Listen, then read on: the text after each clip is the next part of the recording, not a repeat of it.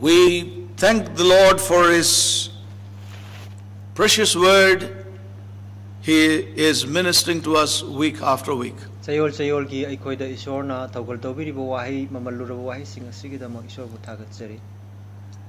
The Lord has been very, very gracious and merciful towards God's people.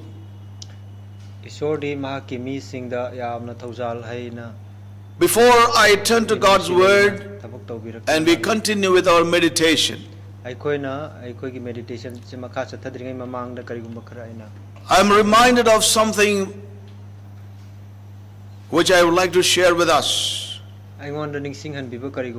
This time of pandemic, or this pandemic time when we have so many restrictions,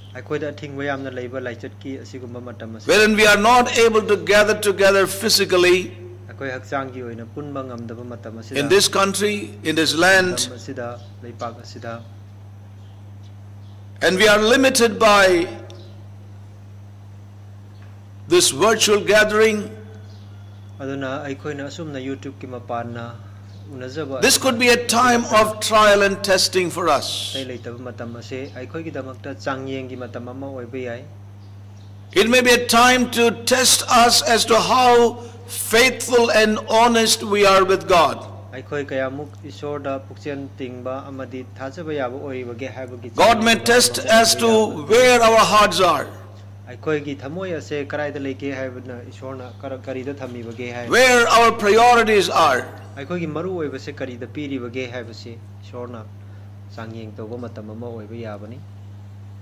We heard from the book of Isaiah and chapter 52. We have been meditating on that, wherein it says, "Awake, awake." God's glorious purpose of restoring Zion unto all that God has purposed for Zion. We heard over many months the ascendancy of Zion to her glorious heights would need faith.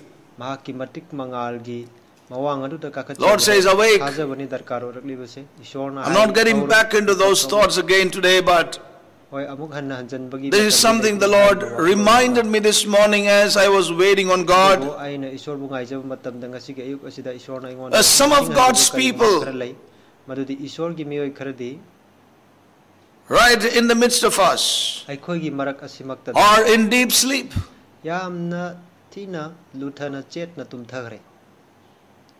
While the wake-up call of God is going on, they think that they are awake, but they are in deep spiritual sleep as far as God is concerned.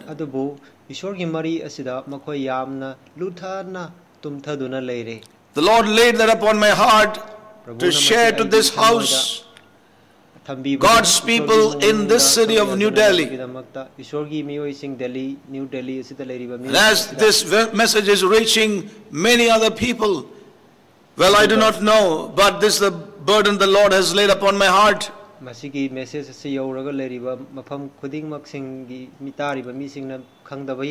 Some have woken up when God's word came to them. It's like an alarm that has been ringing, and there was a response to that alarm and that wake-up call. But the sad thing is that some of them have gone to sleep again. This is what God has laid upon my heart to share. You did wake up to that trumpet call of God,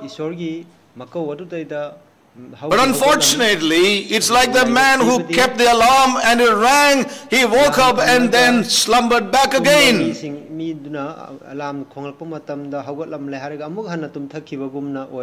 I want to be true to God as God has laid this upon my heart. There are attitudes and mentalities that can be in us.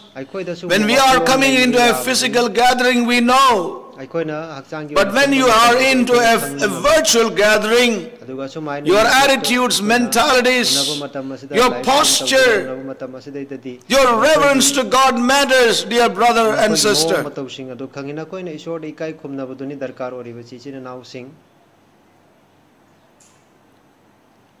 Honor thy God. That's the first commandment. Honor your God. Honor your God. God has laid this upon my heart to share with God's people. And therefore, this time of virtual gatherings could be a time to know whether you and I, whether we honor God. Virtual gathering the attitude that prevailed in the days of Malachi, wherein they said anything is acceptable to God. That attitude can only bring us to a place where you will find a closed door, as the Lord said, will anyone rise up and close that door for me? May God help us, brethren. I just want to read a few scriptures. Ephesians chapter 5 and verse 14. Wherefore he saith, awake thou that sleepest, and arise from the dead, and Christ shall give thee light. Arise, awake. If you are slumbered back to sleep again, this is what the Lord would like to say to you. Awake that thou that sleepest, and arise from the dead. I shall give thee light. Remember, saints of God, the house of God is not a place of entertainment. The house of God is not a place where we can satisfy the soul of man and its ways. House of God is where we meet with God, meet with His holiness, meet with His righteousness, meet with His demands. He is not an unrighteous one. He is not an unloving one. May God help us. I would like to turn again to the book of 1 Corinthians. Chapter 15 and verse 34. Awake to righteousness, and sin not. For some have not the knowledge of God. I speak this to your shame. Paul did not write these words to the heathen. Paul did not write this to the ones who were walking in the streets of Corinth, the metropolis. But Paul wrote these words to born again, baptized, spirit-filled believers in the Corinthian church. Awake to righteousness, and sin not. For some have not the knowledge of God. All the born again, all the baptized, all the filled in the Holy Spirit, all the coming together as the church of Jesus Christ. He says some do not have the knowledge of God to keep away from sin and live in the righteousness of God. If you have slipped back again to that sleep mode, the Lord is saying to awake. The Apostle Paul by the Holy Spirit says, the believers in the Corinthian church, I speak this to your shame. aina nakoi bu ikai na ba aina masi iri. It's a word from a loving father to the spiritual children. And may God help us to take this word in humility into our hearts. I'd like to read again to Romans chapter 13.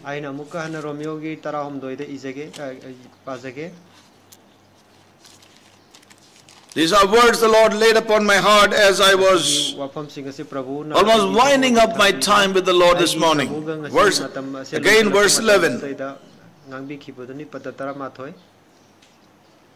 And that knowing the time, that now it is high time to awake out of sleep, for now is our salvation nearer than we believed. Nearer than we believed. I'm not getting into the translations for want of time, because I need to move on into the things that God has for us. With these words, you can read these verses, especially this verse in J.B. Phillips and Amplified New Testament. It will be very precious for us. But let me just read this from the King James Version. And knowing the time, and now it is high time to awake out of sleep. And I want to say this, as the Lord has laid on my heart very specifically. Some of us are in deep spiritual slumber. Some did wake up, but gone back into sleep again. And the Lord is saying, awake out of your sleep, for now is your salvation nearer. Your salvation is knocking at the door. And the Lord said to the church in Laodicea, open. Your salvation is nearer than when we believed. So may God really help us, is my prayer, my request to all of us. Let's not take things for granted. As we heard in the previous weeks, we shall not get through to the end of God's purpose and see the fulfillment of God's purpose in no other way than the way of faith. Ascendancy demands faith to ascend from every earthliness, to ascend from everything that is of the soul, to ascend from everything that is of the world. We need faith. And we thank God for all that God has been speaking to us in the last couple of weeks. God has been faithful.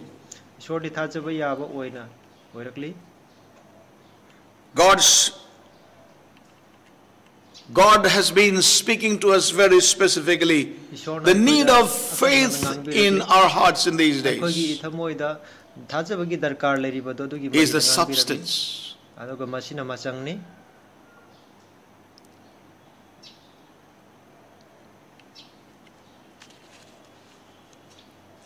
As we saw from the book of Hebrews, chapter 11. Let me read that again. Now faith is the substance of things hoped for, evidence of things not seen.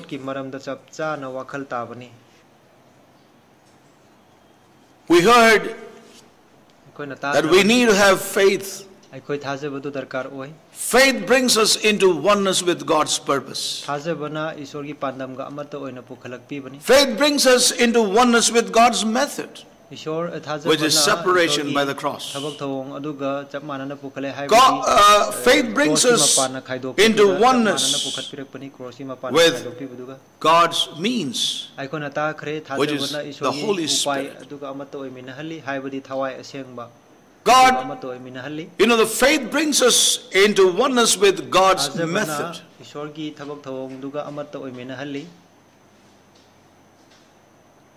cross ki mapan na tongan na khaidok piba adubuni aduga matoi God brings us into oneness ishorna with God's time.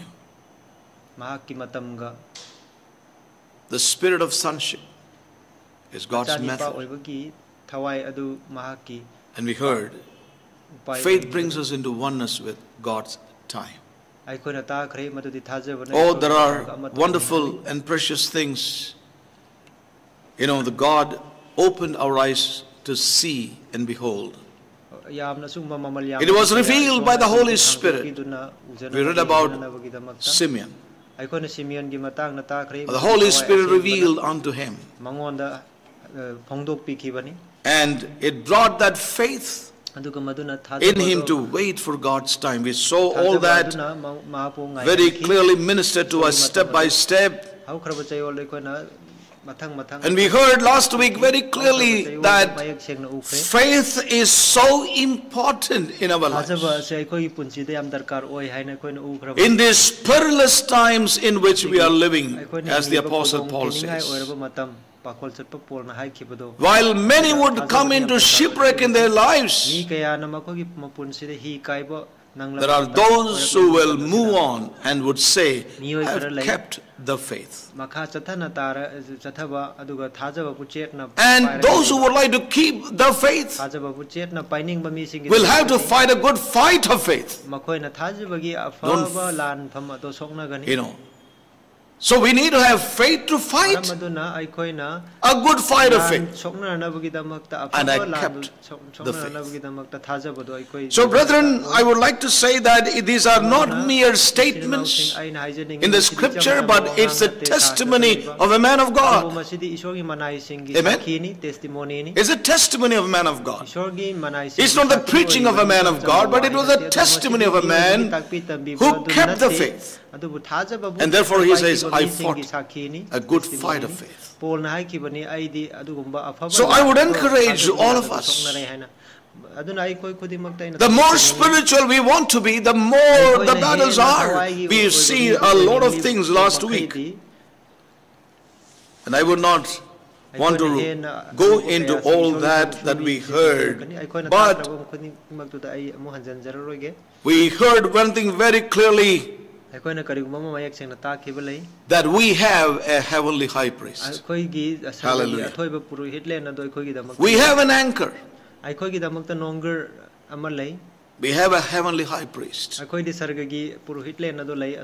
We have an anchor of the soul, both sure and steadfast, and entering into that which is within the veil. And we thank God, while many would make shipwreck in these end times, which is a great possibility as we heard, we need to know the truth and hold on to that in faith. We heard towards the end how the church will reach the end goal and purpose, even that fullness in Christ, only by traveling the pathway of faith. Moving from pressure to enlargement, from poverty to enrichment. And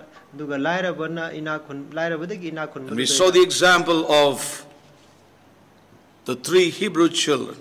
And as we heard towards the end, well, we will put our anchor and counter the drive of the forces of darkness. By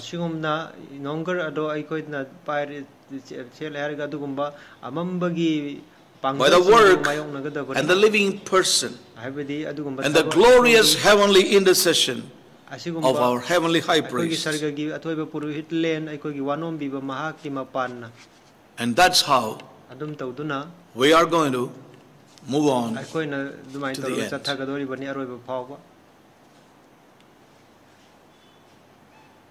And this morning I want to move further on.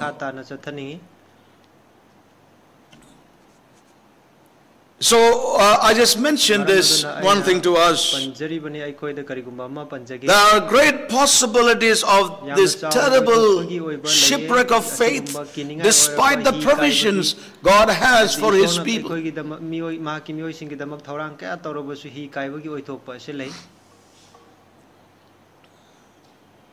So we need to know the truth and hold on to it in faith.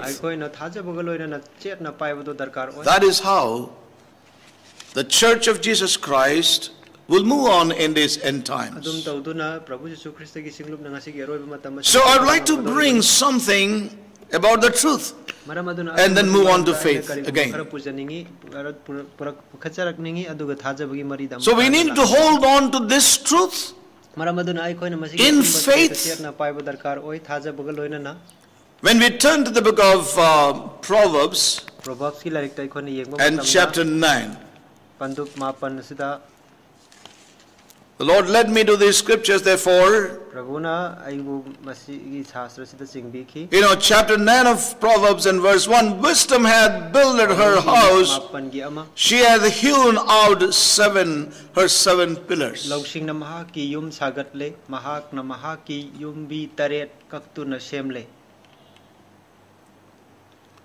And of course, as we read that chapter, we are not able to see, we don't see the 9 pillars one by one mentioned there. For that you need to glean through the scriptures. But the truth is, wisdom hath builded her house, she hath hewn out 7 pillars.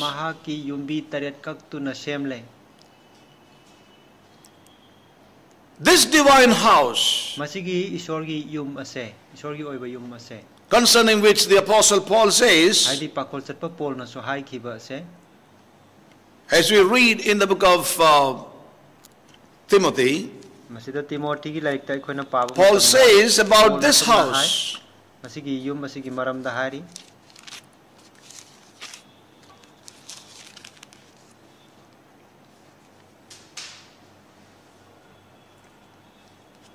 in chapter 3 and verse 15, 1 Timothy chapter 3 verse 15, but if I tarry long, that thou mayest know how thou oughtest to behave thyself in the house of God, which is the church of the living God, the pillar and the ground of the truth. Wisdom hath built her house with and hewn out her 7 pillars. So this divine house, as Paul says, the church of God is the pillar and ground of the truth. The house of God, which is the church of the living God. The house of God, which is the church of the living God,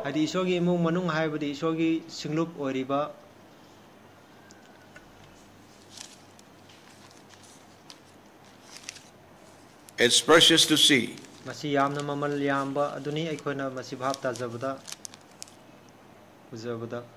The pillar and the ground of the truth.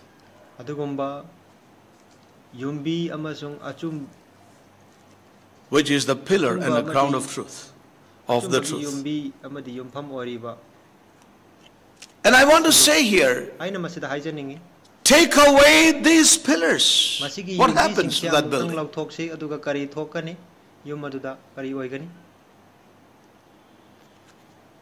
The house of God, the church of the living God, which is the pillar and ground of the truth.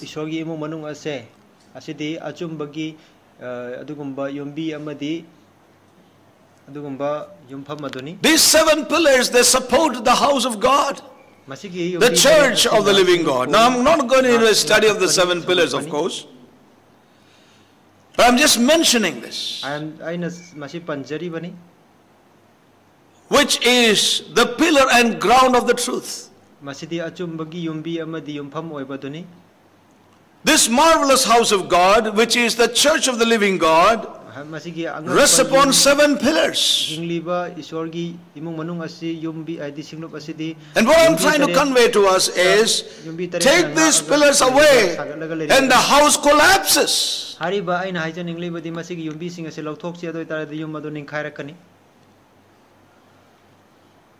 Take away the pillars and the house collapses. It's no more there. It's finished.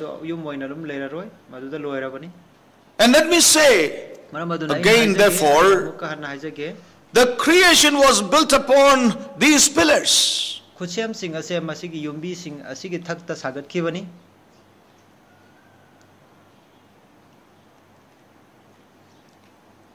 And when these pillars were interfered, the creation collapsed. And the creation began to disintegrate. And as the scripture says in Romans chapter 8, the whole creation is now groaning. Amen. That disintegrated creation is now groaning for a restoration. And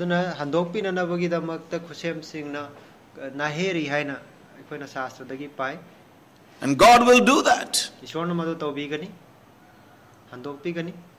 The earnest expectation of the whole creation is waiting for that day when there shall be a restoration of man himself.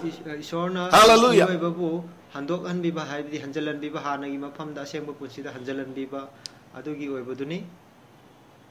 7, of course, in the Bible numerology is symbolic of fullness.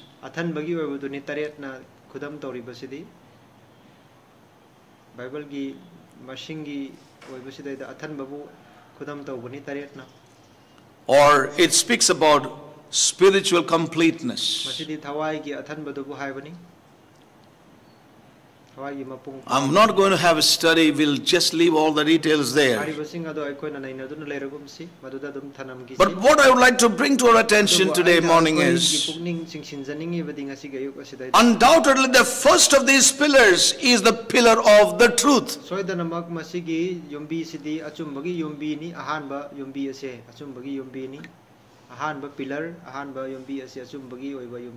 As I shared a while back, the Church of Jesus Christ will have to hold on to the truth in faith. Hallelujah. The Church of Jesus Christ will have to hold on to the faith, to the truth by faith.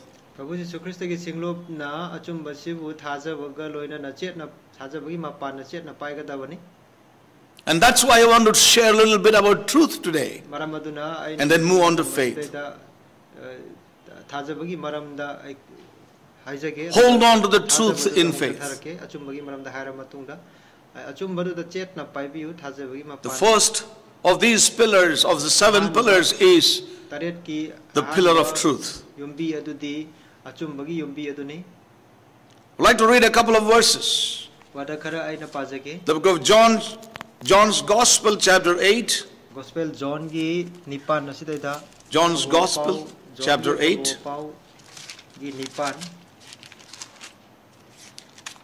Hallelujah.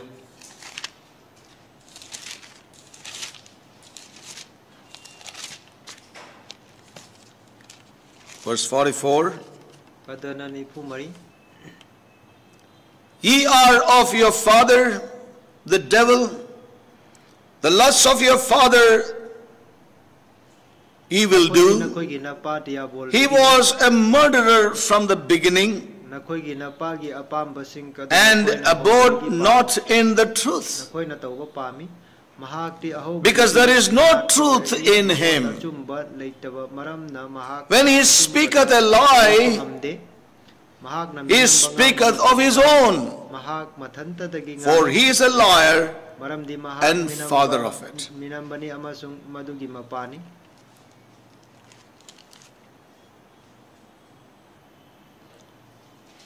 Turn again to John chapter 1 John, 1 John First John gi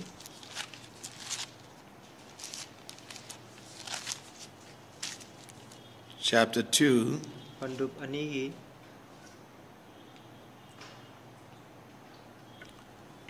He that saith, I know him, Marida aina verse 4, he that saith, I know him, and keepeth not his commandments, is a liar, and the truth is not in him. That's a very strong word.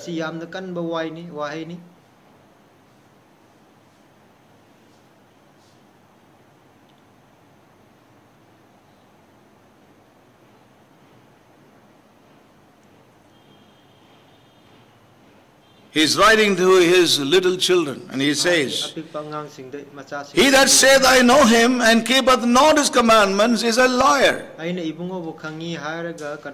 the truth is not in him.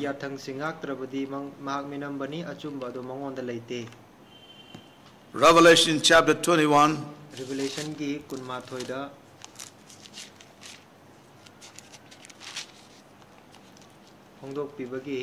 And verse 27, and there shall in no wise enter into it anything that defileth, neither whatsoever worketh abomination, or maketh a lie, but they which are written in the Lamb's book of life, or that maketh a lie, will never be part of his New Jerusalem. Revelation 22 and verse 15. For without are dogs and sorcerers and whoremongers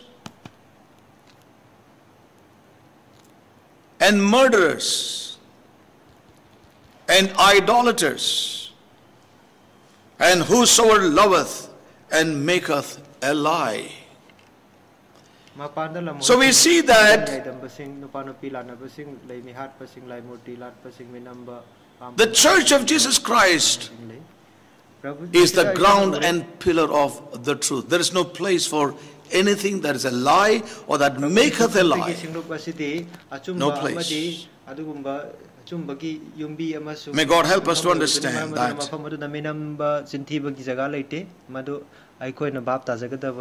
So as I said right at the beginning, if you remove these pillars, the house collapses.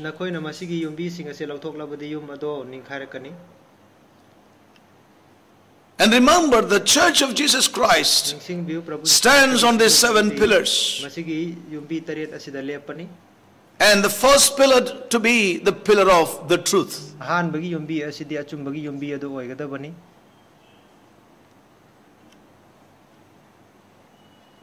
So we need to understand that sooner or later everything will stand or fall according to whether is resting upon the truth.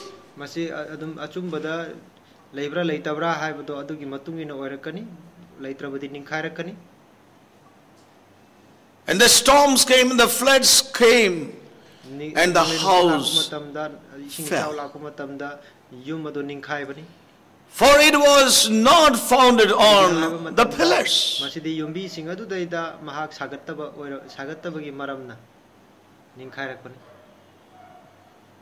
So everything will stand or fall according to whether it rests upon the truth.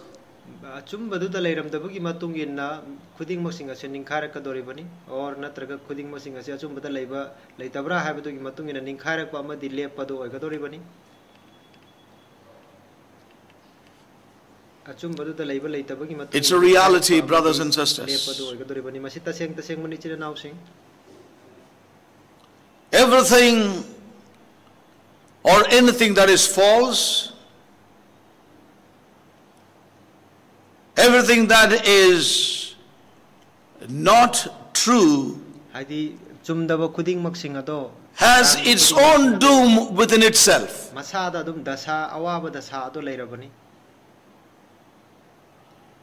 Anything or everything that is false or untrue has its own doom within its own self. Within itself. Its fall is within itself.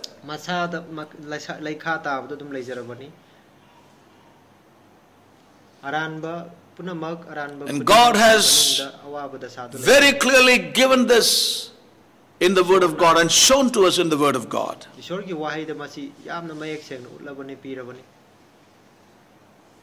So anything and everything that is false has its own doom within itself. We see that. God's Word declares that very clearly. We see that all over. Truth prevails.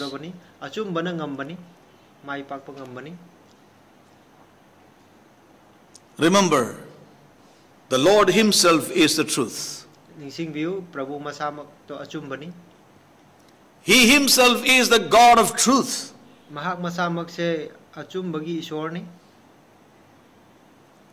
The Word of God says, in Him is no lie.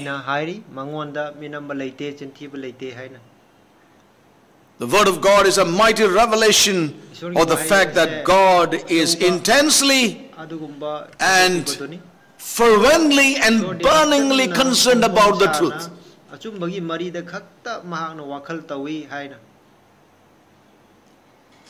The psalmist says, thou desirest truth in the inward parts.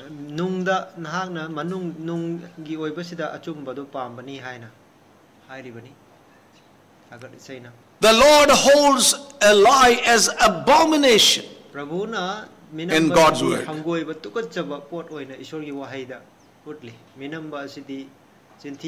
As we have seen in the book of Revelation, He consigns all liars to the lake of fire. He excludes them from His church, the bride, the New Jerusalem. Everyone who makes and loves a lie shall not be part. We read it.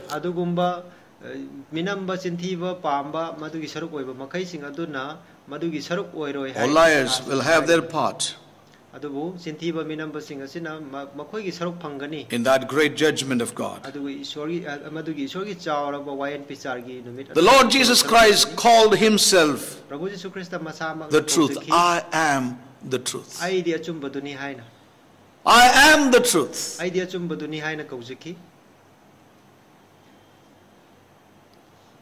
And we see in the book of Revelation, He is called the faithful and the true witness.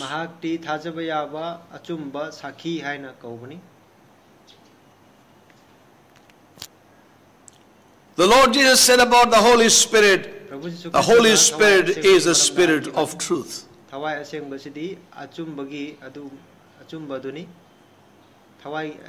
When the Spirit of truth is come, He said,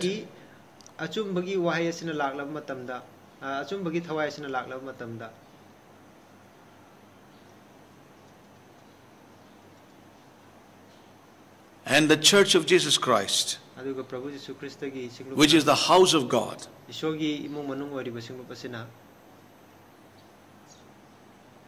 is the pillar and the ground of the truth. So I want to really emphasize this to us. We need to hold on to the truth in faith in these end times. The truth concerning the Lord, God's purpose, God's will, that is revealed and made known to His church.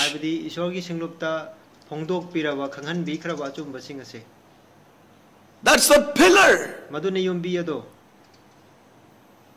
One of the pillars, of course. And we need to hold on to the truth.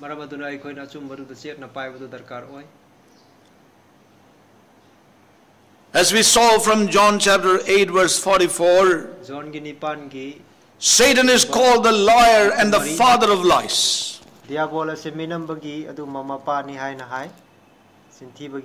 is no truth in him.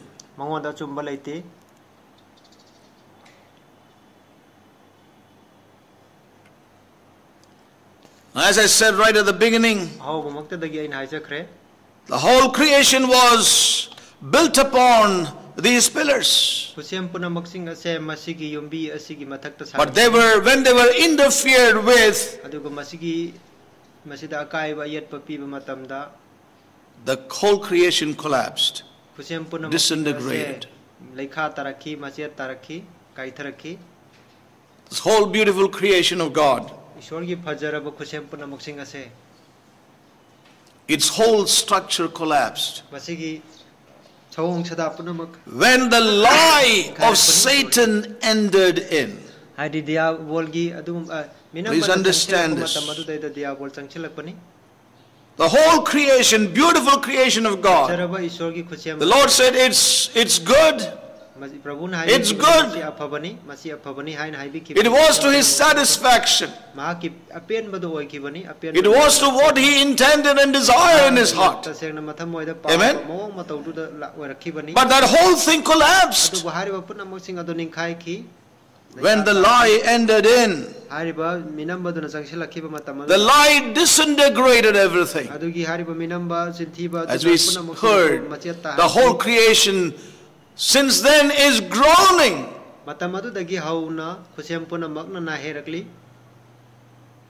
And I want to say one thing. That lie runs through the constitution of this whole world today.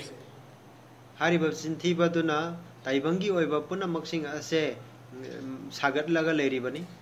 can see that in the very makeup of this worldly order.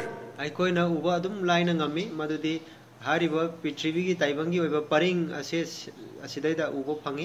I would like to pinpoint and say this. As men of God have seen this in their own lives. This lie is in man.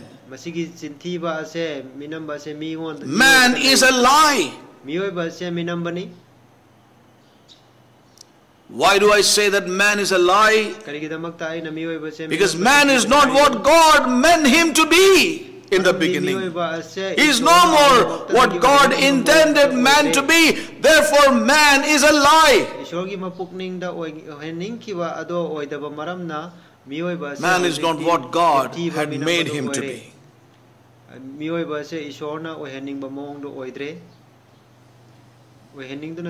I want to say, man knows this quite well.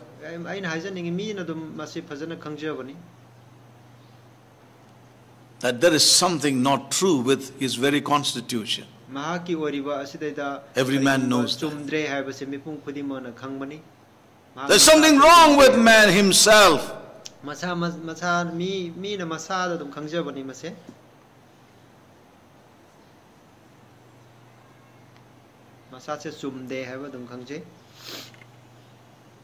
So, brothers and sisters, so here is the revealed truth. And that is, God's building has pillars. And the very first pillar is the pillar of truth.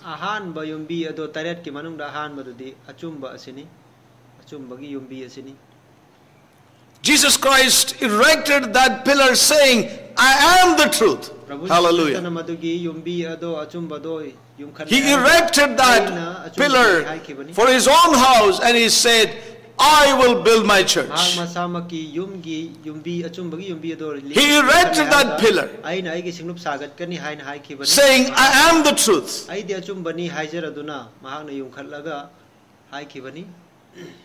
And he began to build saying, I will build my church. And those things go together. The truth and the building.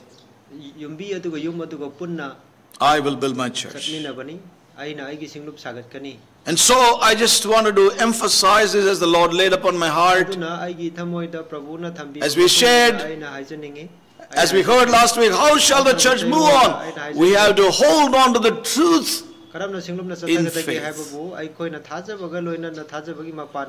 the truth that God is revealing to us is not an option. It's the pillar. This truth, the truth that God is revealing, will have to become pillars in our own lives. The Church of Jesus Christ, the house of God, is the pillar and ground of the truth. Ground and the pillar of truth. So if truth is one pillar, the second pillar of the 7 pillars, I believe, that God is building His house, is the pillar of faith.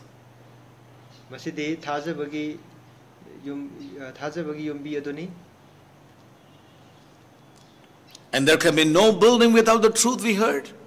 And there can be no building without the pillar of faith.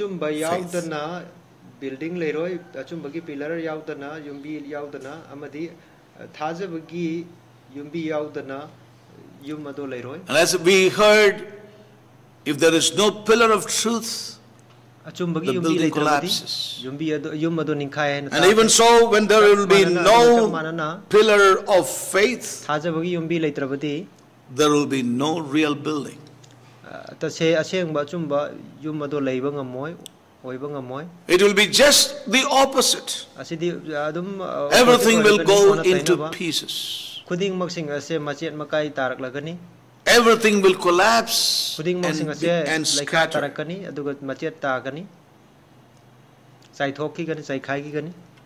If there is no true faith,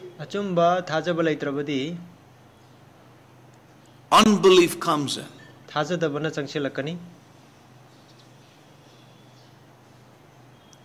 And that will scatter and collapse. And scatter into pieces. And that's why the Apostle Paul says, the life that I now live in the flesh, I live by the faith of the Son of God. As we heard. The life that I now live in the flesh, I live by the life, by the faith of the Son of God. So I want to move on with this specific truth that God's house will be built on the pillars, and we need the pillar of truth and the pillar of faith for the house of God to be built. So we need truth, hold on to the truth in faith in these end times.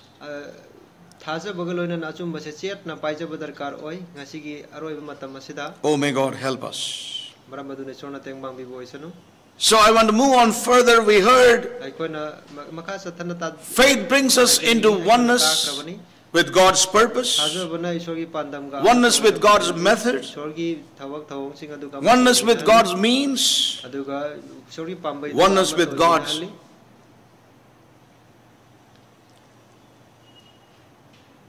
and God's time.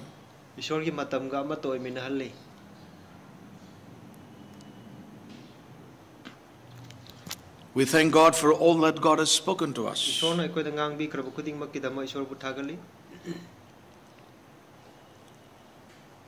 And I would like to share today, faith brings us into oneness with God's divine basis of His workings.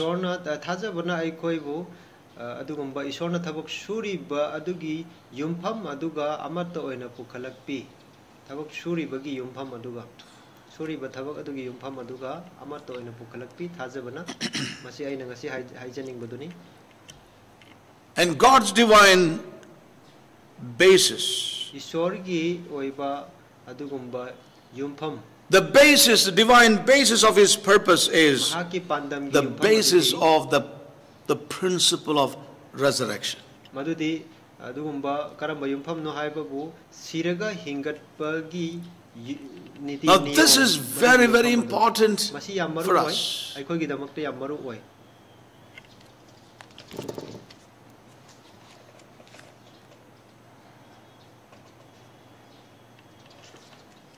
Very, very important for us. Oneness with God's divine basis, which is the basis of the principle of resurrection. You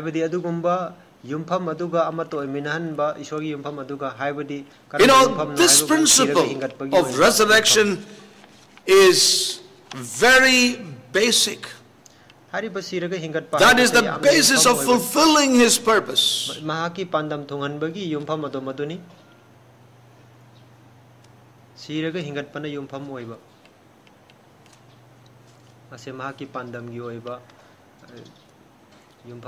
And if there must be patience of faith, as we have seen,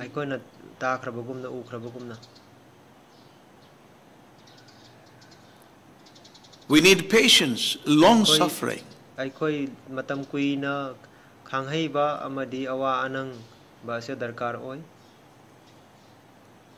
And it is very essential and indispensable that resurrection principle is God's basis.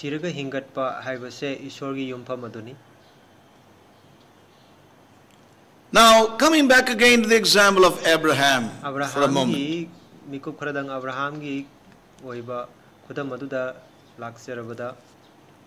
We see in the life of Abraham that this principle was very active. Although he lived much before Christ's death and resurrection. As we saw, the laws of God,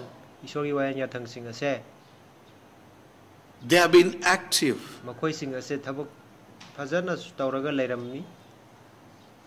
Even in the Old Testament. This principle of resurrection was actively working in the life of Abraham.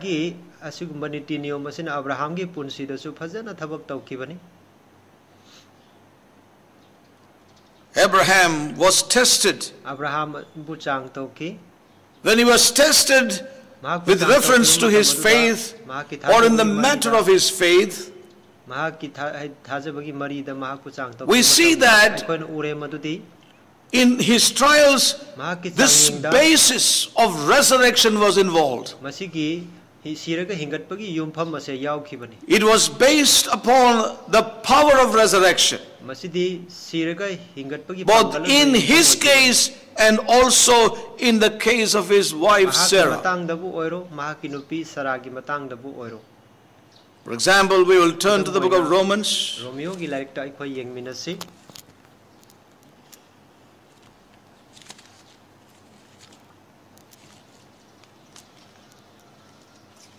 Chapter 4.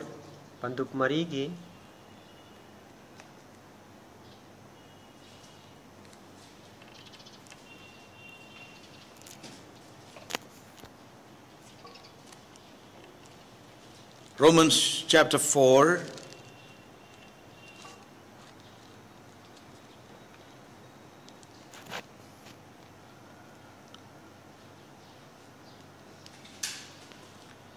We read here verse 17 onwards. I'll read. As it is written, I have made thee a father of many nations before him whom he believed, even God, who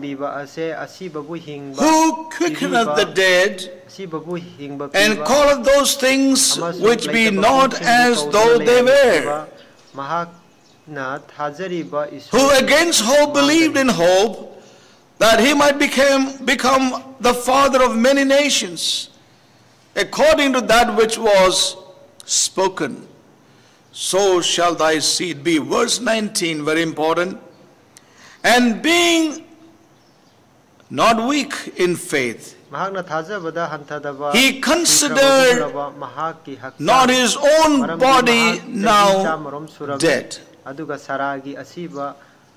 when he was about 100 years old.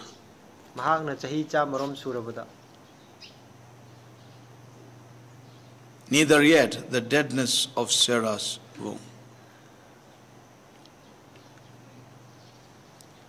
So we see here in these scriptures, we have seen these scriptures in the past, a couple of weeks back.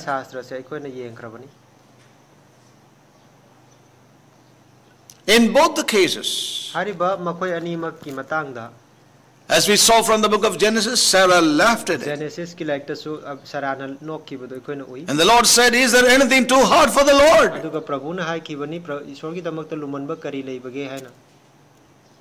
So we see the resurrection basis in the life of even Abraham and Sarah at work. Amen.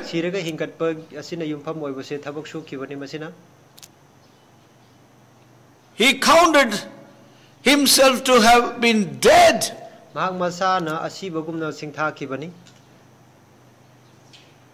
Even so with Sarah. The Lord had to say, is there anything too hard for the Lord? So resurrection faith was required for both Abraham and Sarah in their lives. Paul's letter makes it very clear.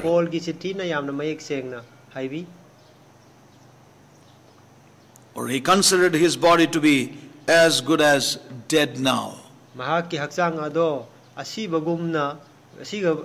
therefore, the basis. So Abraham had faith. He came into oneness with the basis of God's workings. Or he came into oneness with God's divine basis of his workings, which is the power of resurrection. Amen. It's very important, my brothers and sisters, if we have to come into the full purpose of God, this principle of God's divine working, the basis, the divine basis of his working is the power of resurrection. So Abraham believed. Sarah also had to believe.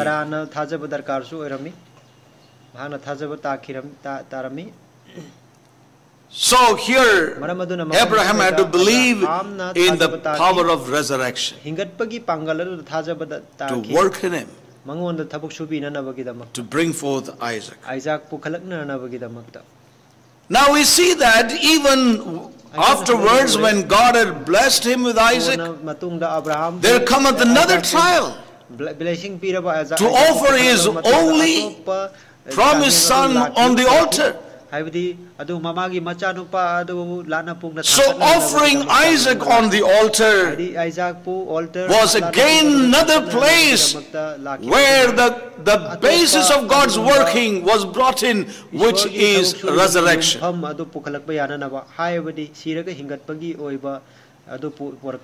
He believed God.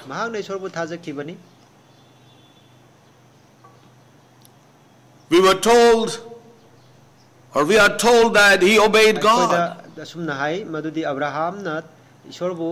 he believed that God would raise him up from the dead. So we see how Abraham was brought into oneness with God's divine basis of his workings. Hallelujah.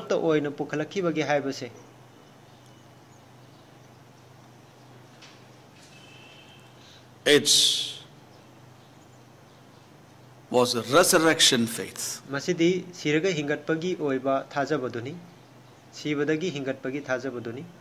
Providing God with what was necessary for the fulfillment of His purpose. And I want to say, the Church of Jesus Christ in these last days must come into the resurrection faith, which will provide God the ground to fulfill what He has promised. Hallelujah. The Church of Jesus Christ must come into that place. Like Abraham was brought into that place.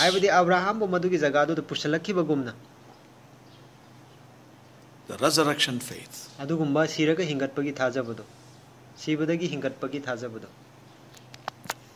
And don't we know? The Lord made it very clear to us. Even in the New Testament, isn't it? Deny yourself. Take up the cross. That is resurrection principle. That's resurrection principle. That is the basis of God's workings.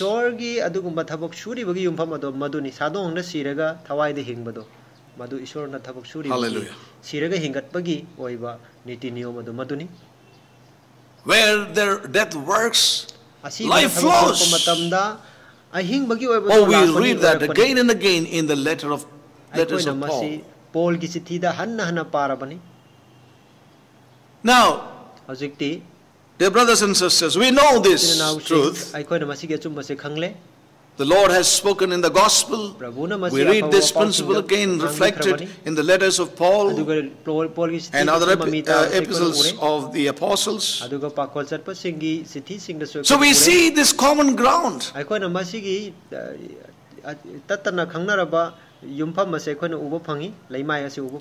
yet we see that we are very slow when it comes to appropriating this ground in our lives. It's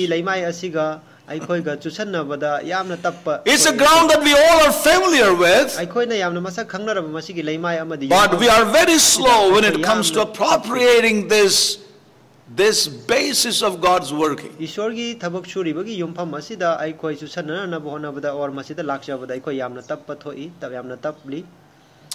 Oh, may God help us.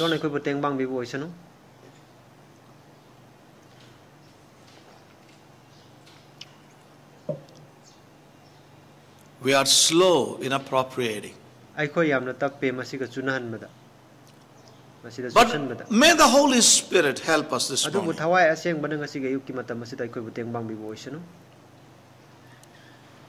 May the Holy Spirit help us and reveal to us this truth, the divine basis of His working is the principle of resurrection. Now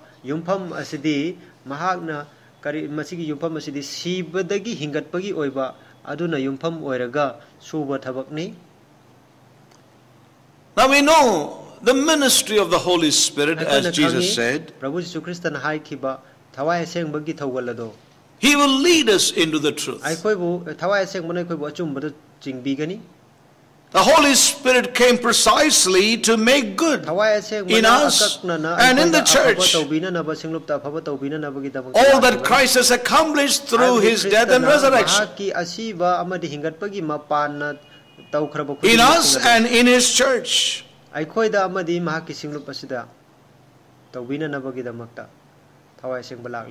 To accomplish, to make good all that He did, that we may come into what He died for. Amen.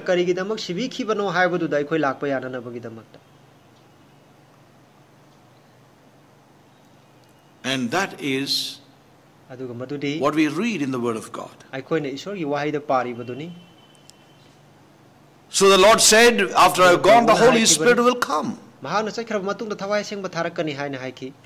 that is why the Holy Spirit was given to us. to guide us into all truth. achumba punamakta aikoibu chingbinanabagi damakta And He will teach us. aduga aikoida bu mahakna takpi tambigani thawai sengbana He will reveal to us. aikoida mahakna phongdokpigani The Holy Spirit will take the things of Christ thawai and show them to us.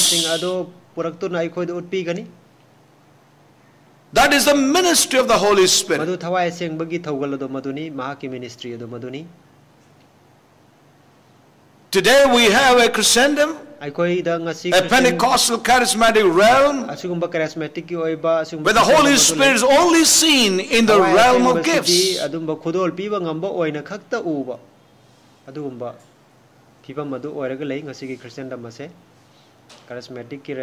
And they are totally lost today.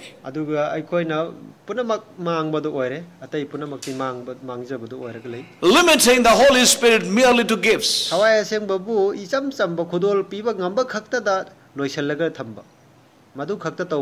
the Holy Spirit was sent for one great ministry, with one great ministry, and that is to reveal things which are of Christ. Show those things unto us, reveal those things to us, and make those things real in us.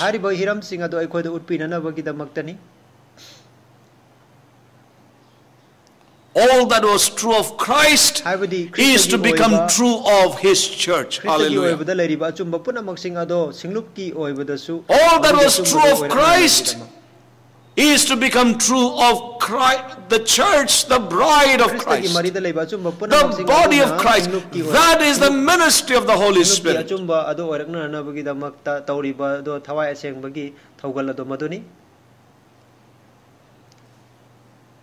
The Holy Spirit, therefore,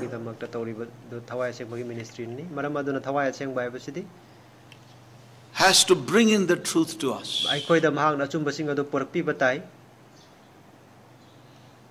That's the pillar of the house. He will lead you into all the truth. All truth.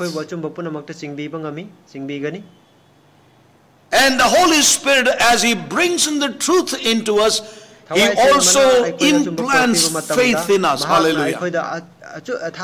Faith cometh by hearing, and hearing by the truth, the word.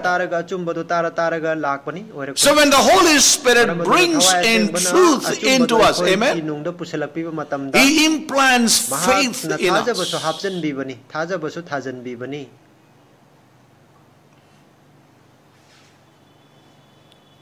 Hallelujah. Praise God. That's the ministry of the Holy Spirit. He implants faith in us. He nurtures faith in us. The question is that, am I available to Him?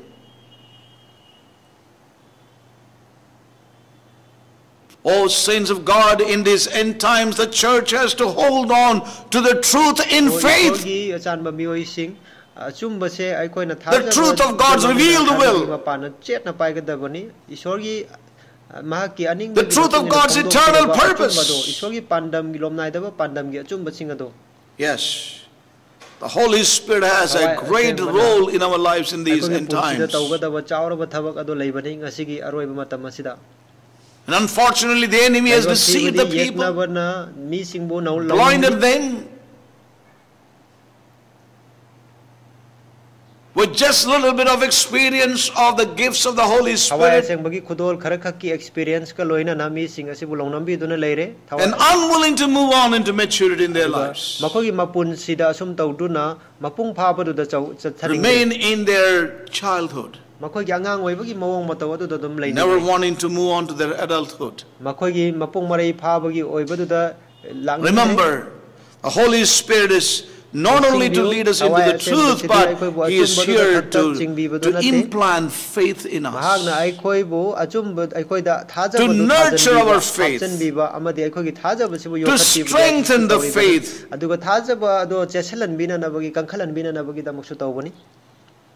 and to step by step bring in the faith of the Son of God in us.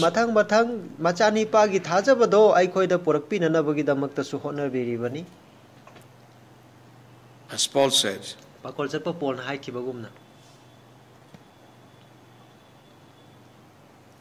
It's no longer I, hojikti ai oidra hanagi ai do natre but Christ. adubu Krista oire ai do And that life which I now live aina in the hojik flesh, hingliba sadong na hingliba I sidi live by the faith of the Son of God. The Holy Spirit will implant that faith, nurture that faith,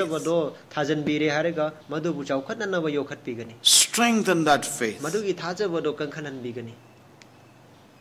and bring us into that faith of the Son of God.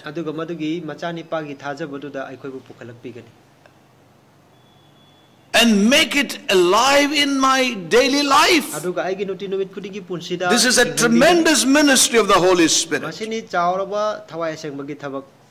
And cause that faith of the Son of God in me increase in my situations.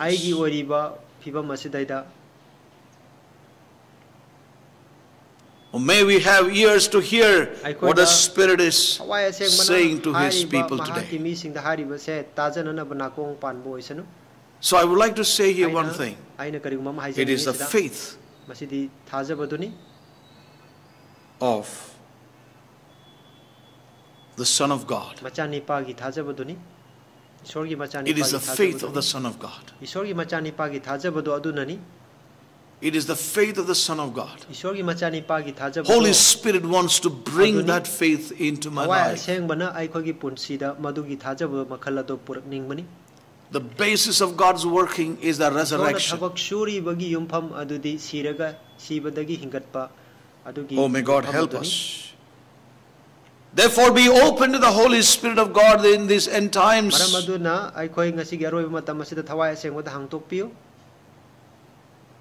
So it is not a matter of my faith.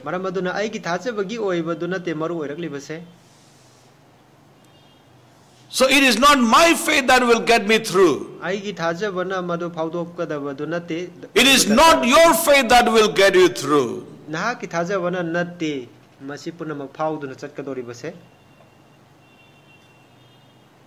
My faith as it is weak. And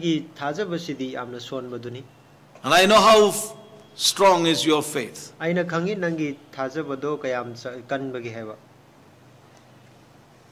But I want to say that we will be brought into that realm of His faith. Amen. Now that may sound very difficult to the natural man, but remember that's where Abraham was. Abraham was to rely on the ability of God than his own. That is faith.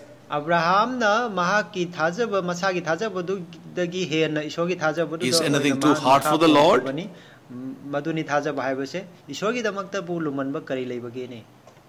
The faith of the Son is the resurrection faith. Amen. I live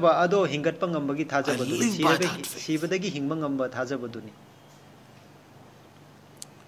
And I know that it is not a technical thing that we try to, technical thing. From today I'm going to just flip. It's not like that. It's the work of the Holy Spirit.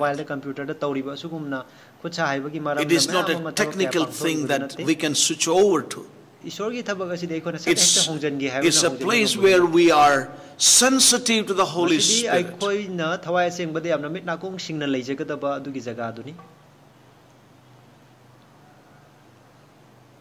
It's a place where I'm sensitive to the Holy Spirit in my own life. Each day as I live. Lord, it's not my faith, but the faith of the Son. I'm going to trust in Him and in what He can do and in what I can. So focusing on that principle of resurrection. Abraham was brought into that place. He identified. He came to that place where he realized that death is not the end. But that's where life begins. mafam adudagi isorna mahaki ahingba punsi ado So, my brothers and sisters, we are slow to appropriate, but may God help us. Amen. May God help us to appropriate. May we hear the voice of the Spirit today. Faith is the gift of God. Faith is the work of God.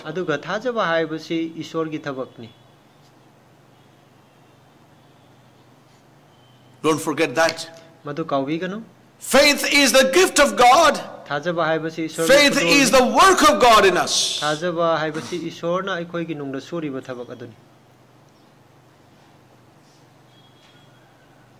Hallelujah. Praise God. Holy Spirit implants faith. Then He nurtures faith. He strengthens that faith.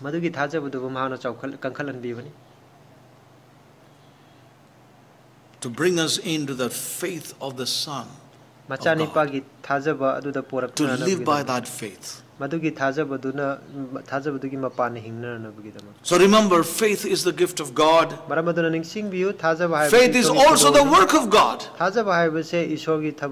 He implants faith, He nurtures faith. It is the work of God. It increases as God works in us through circumstances and challenges in our daily life.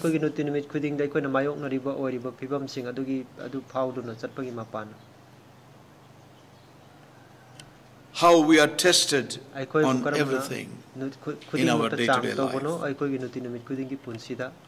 The Lord allows things to go on for a long time sometimes.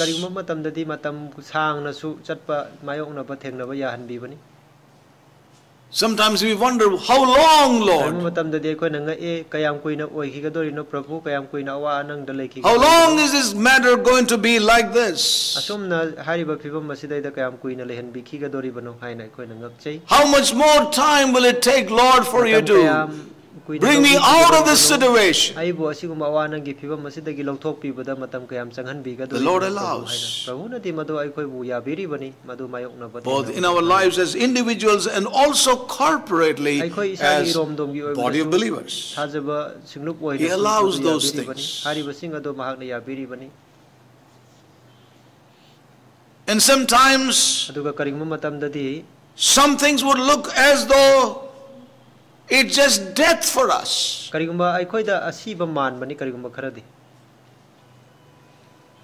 It is bringing us to places of death in us. Places of an end in itself.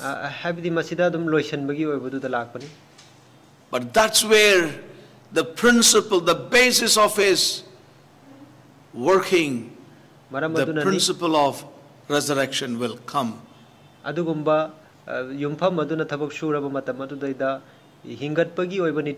into our lives.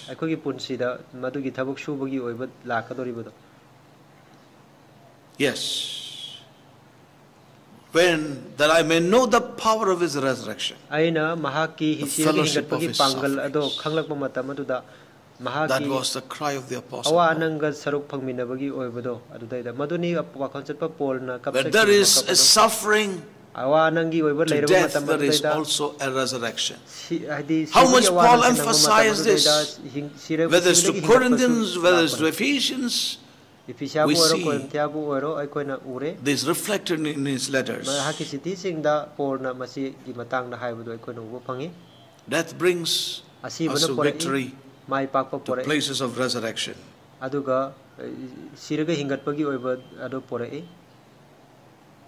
And we know that God brings us from one situation to another situation.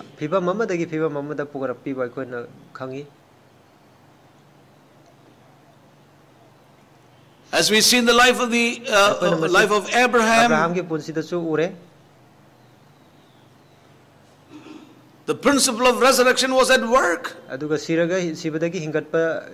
Even to bring forth Isaac and thereafter to offer him on the altar.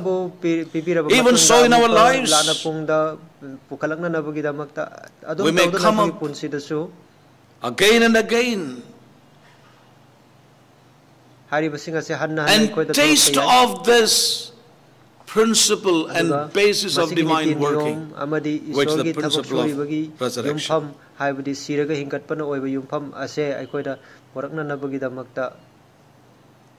So we need to settle this in our lives, brothers and sisters.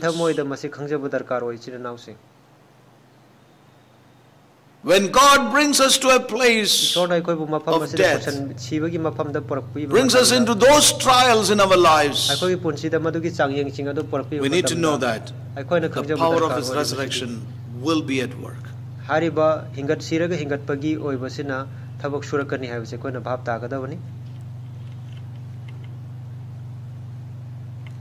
And I've shared this several times in the past.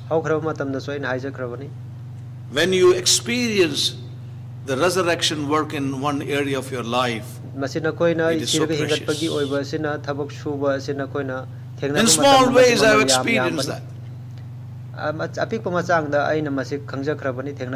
When God takes you through death in one area, you are sure to experience the power of His resurrection in that area.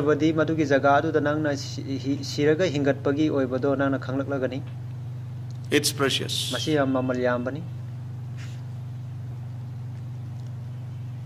And the reality is that in that area the enemy has no power.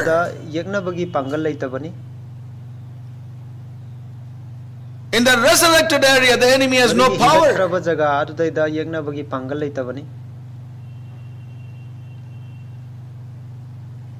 I've shared this before. The enemy has no power in that resurrected area because it's gone through death.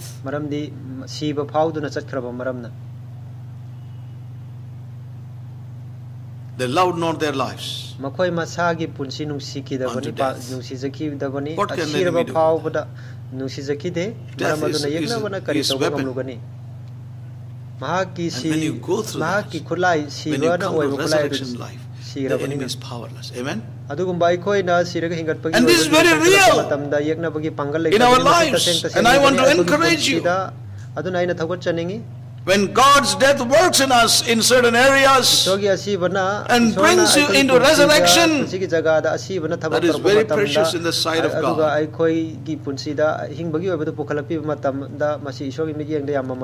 Oh, may God help us. But so God finds areas where that we must be brought into resurrection. So every new assault that would come upon us in the form of death, remember that will also bring us into a new experience of resurrection.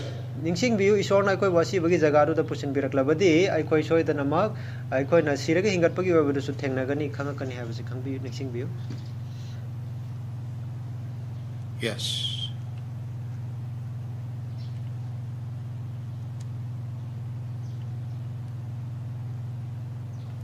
So the Lord would allow us to go through situations, circumstances.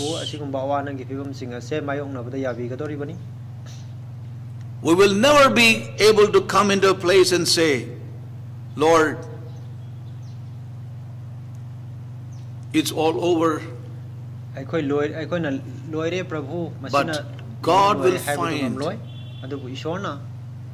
areas in our lives where He will bring us into the principle of death and resurrection.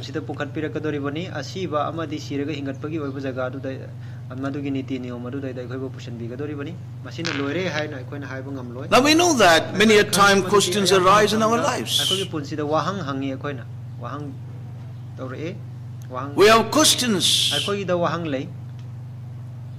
mainly when it comes to the will of God, the purpose of God.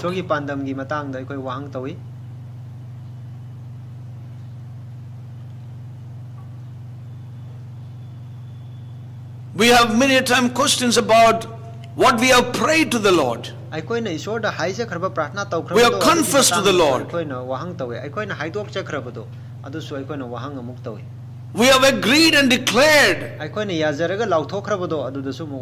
How often we have been brought to trials in those areas.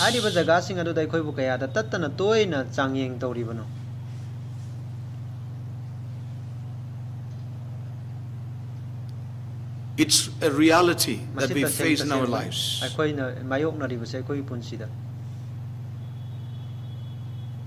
No one can ever say, I will never doubt again. Doubts come. But not unbelief.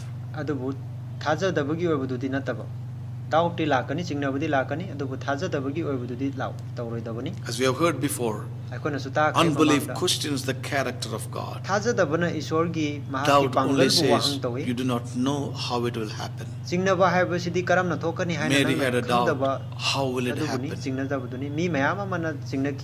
The Lord said, by the Holy Spirit this will happen. So I want to say this, we have doubts, we have questions. Abraham had questions, Sarah had questions.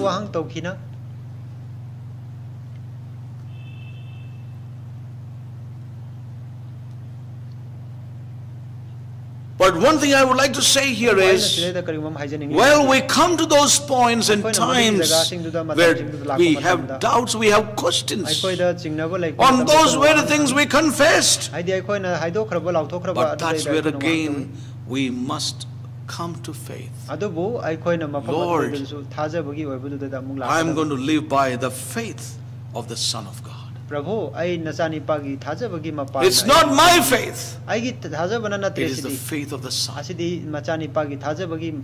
He who did all things. He who did overcome even the last enemy.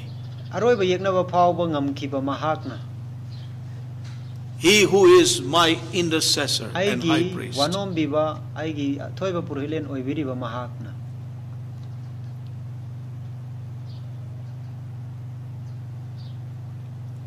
You know, so I can say when I look back into my own life, and I'm sure it is true of all of us. Though we had questions, struggles, the reality is that we have made some progress in the Lord.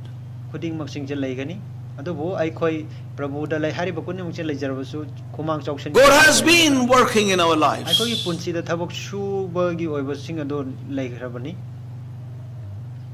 The Lord is securing a foothold in our lives progressively.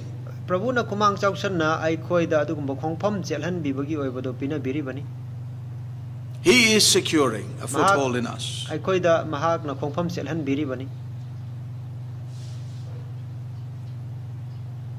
He is working in us through the trials of our faith.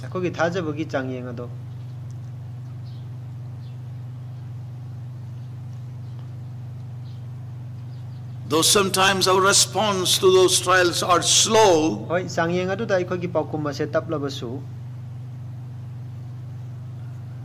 God is bringing that work into us. As I said, the Holy Spirit is bringing and nurturing that faith in situations.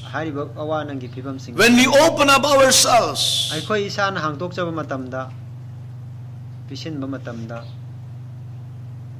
we stretch ourselves as we heard. Hallelujah. God is at work. God is at work.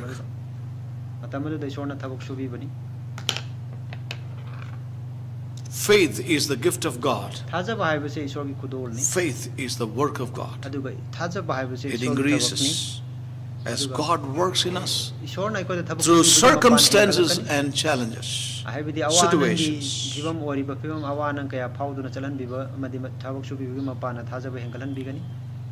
God is bringing us to that place that we trust Him of the resurrection power to work in us.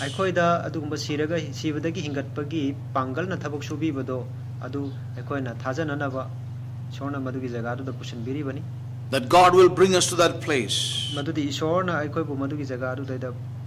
Face those situations which seem to be death for us with an assurance and confidence. This is not the end, but this is the beginning. Hallelujah. So that's where I want to stop today.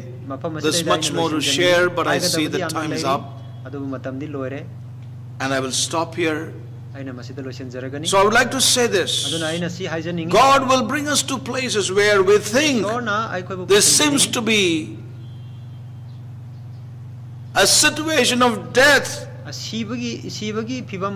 but when we face that, there's an assurance and a confidence that this is not the end,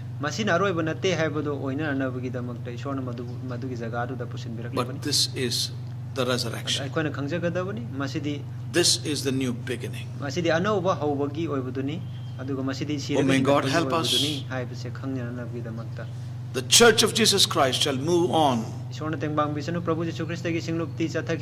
in these end times to her destiny. She will hold on to the truth in faith. Amen. Amen. We need truth. Hold on to the truth in faith. We need these pillars without which the house of God will collapse. Our lives will collapse. So may God help us. Faith brings us into oneness with divine basis of His workings, which is the principle of resurrection. And there's much more, and I'm sure God will help us to see, about this a little more, maybe the coming Sunday. So may God help us. Faith is the gift of God. Faith is the work of God. Holy Spirit implants this faith. So may God help us. Let's not waste these days in any way, but let us be awakened to righteousness in this hour, knowing that our salvation is nearer. Let's not get back into slumber again, but let's be serious people in this present times. Men and women who will progress on in faith. God is securing a growing foothold, a progressive foothold in His church, in His people, individually and corporately. May God help us. Let's look unto the Lord in prayer. Shall we all stand up in His presence?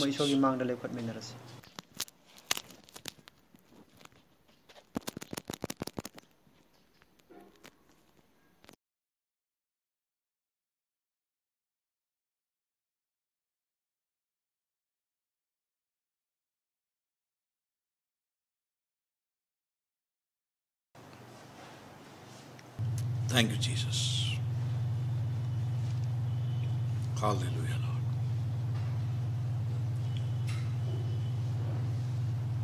Hallelujah.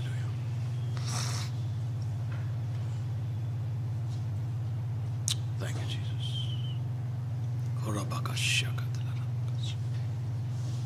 Blessed be God. Blessed be the Lord God. Thank you, Jesus. Bless your name, Lord. Thank you, Jesus. Hallelujah, Lord.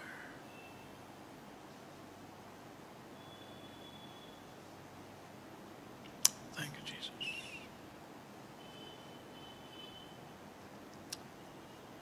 Let's bring our lives in the light of the word unto God.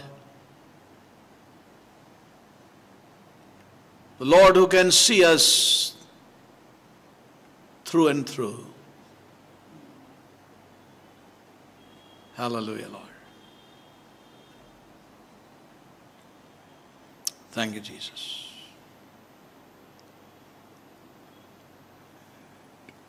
Now we are able to identify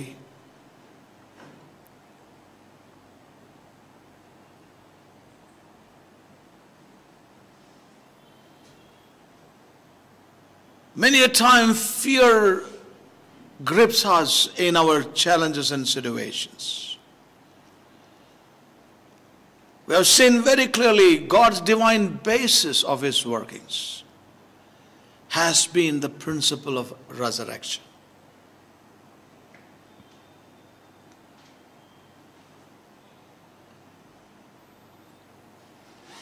Thank you, Jesus. Thank you, Lord. Hallelujah. May the Holy Spirit open our eyes of understanding.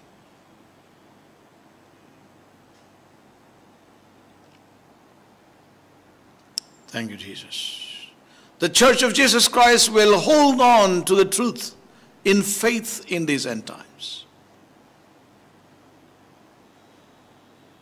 Thank you, Lord. So help us. Let that be our prayer.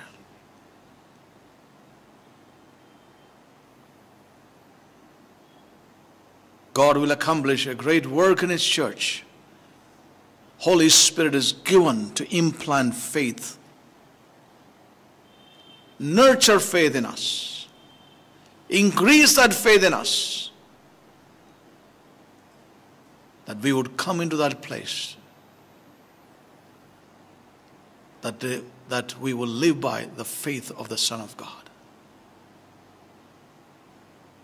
Live by the faith of the Son of God. It's not a technical thing that we can get into, but it's something that we will come into as we stretch ourselves to the Holy Spirit.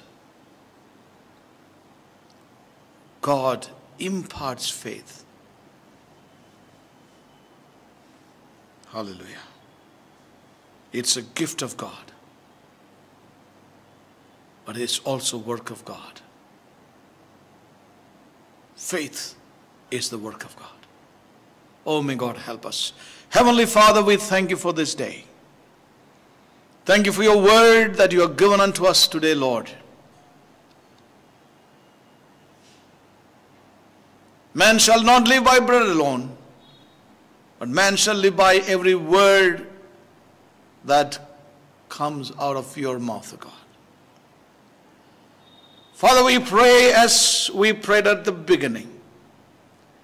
Let this word be a broken word unto us, O God. Broken word that we are able to appropriate it, O God.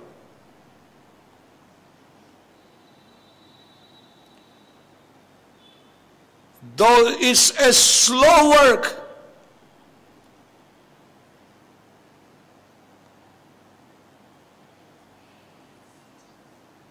there is a work your Holy Spirit is able to do, Lord. And we want to give ourselves, Lord, that you would quicken this work in us.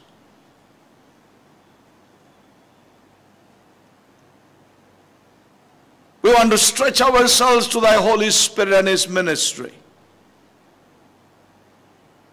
to implant this faith, to nurture this faith, to strengthen this faith, that we come into the faith of the Son of God.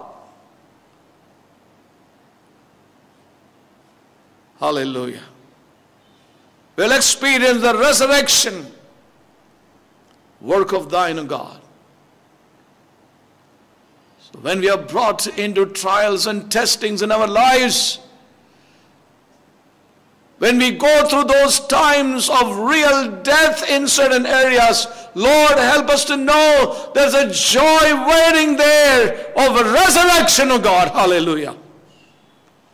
A resurrection. How often we want resurrection without death in our lives. Lord, deliver us from this.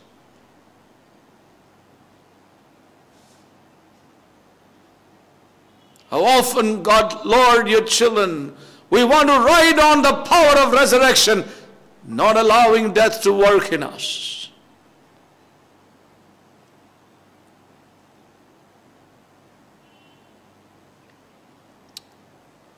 Thy servant said, I may know the power of his sufferings, the fellowship of his sufferings, and the power of his resurrection. Lord, help us, therefore. Help us, therefore, Lord, that the death that you will bring us into in our lives, in the natural, in the soul man, Lord, it's not the end. There is resurrection there. There's a putting on of the spiritual man there. There's a conformity that we will be brought into that realm, Lord. Father, help us, therefore. You're securing a progressive, a growing foothold in the life of your children of God in these days. Father, help us that these days would not pass by without that faith rising us within us, Lord. Rising up within us to come into that oneness with your divine basis of working. The divine basis of working out your eternal purpose. Amen. Even the principle of resurrection. Oh God, Lord, though we know about it, we didn't see the way that you are now revealed unto us. Help us, Lord. This is the basis of your purpose being worked out. Help us, Father. We bring our lives to thee. Holy Spirit, lead us into that realm that we would be able to appropriate. Help us. We want to open up ourselves to your ministry in our lives. Give you the glory, give you the praise again, Father. Help us. Yes, the whole creation is groaning, O God. Man in himself is a lie, because he is not what you intended or made him to be. But we thank you, Lord. There is going to be a change. Yes, sir, God. We thank you. We bless you for all that you have ministered to us. Give you the glory and praise.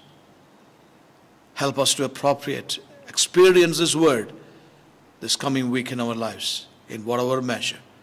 Help us, Lord. Give you all the glory. Give you all the praise, of God. Yes, Father. Be glorified in our lives, through our lives. Lord, is our humble prayer. Worship and bow before you. In Jesus' most precious and matchless name we pray. Amen.